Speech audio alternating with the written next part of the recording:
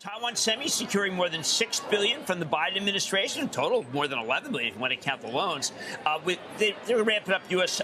Chip production with 3 factories in Arizona. People, this is really important because these are the chips that we wanted and we needed. So U.S. Commerce Secretary Gina Raimondo joins us now. Madam Secretary, can you explain how important 2 nanometers is and why this is about security for the United States?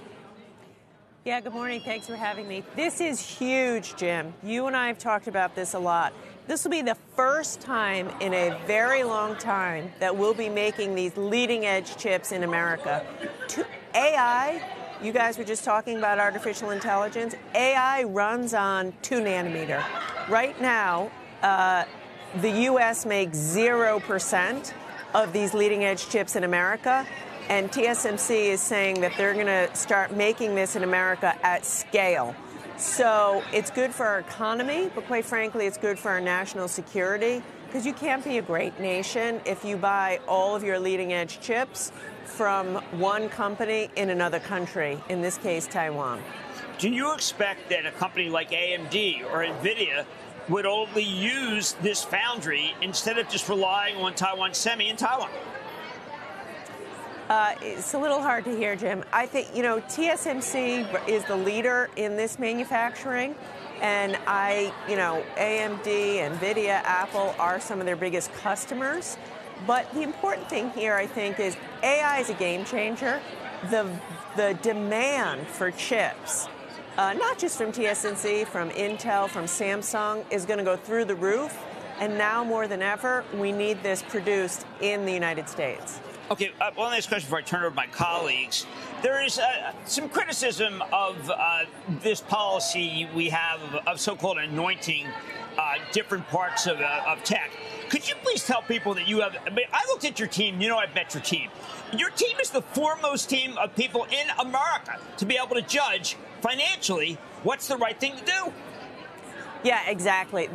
I have a team of rock stars who work 7 days a week, former very senior people from the top private equity and investment banks and VC firms in the world, frankly. We have folks who come straight out of industry, economists who come out of industry, engineers, project managers. So I have full confidence in my team. But, you mentioned we are giving the company just over $6.5 billion. They are investing more than $65 billion. So our money is a small fraction of their investment. Not to mention, Jim, a dozen suppliers are coming from Asia to the United States to service TSMC. So we're building a whole cluster of this supply chain, and chips are unique. Chips are the building blocks of everything digital and AI, and we need to make it in our country. Secretary Raimondo, it's David Faber. I had the opportunity to pass by the plant not long ago. It's an enormous project, obviously already underway, at least some of the fabs. Sorry for the background noise here. But I wonder, it's been delayed. There had been complaints from TSMC in the past in terms of a lack of potential engineers and the like. How much of that is a concern for you overall in terms of what you're trying to accomplish here, having enough of the actual experts on the ground in the U.S. to be able to get it done? What TSMC is doing here is path-breaking. It's a scale that they've never invested in the United States before. So obviously, you have to assume there'll be some challenges. That being said, these projects are on time. We expect them to be producing at scale 2 and 3 nanometer in the coming years. We know talent is the rate-limiting factor for faster growth. By the way, that's not just for TSMC. That's for every tech company. Everyone you guys talk to probably tells you this country has to produce more engineers, more cybersecurity technicians, more material scientists, and we will do that.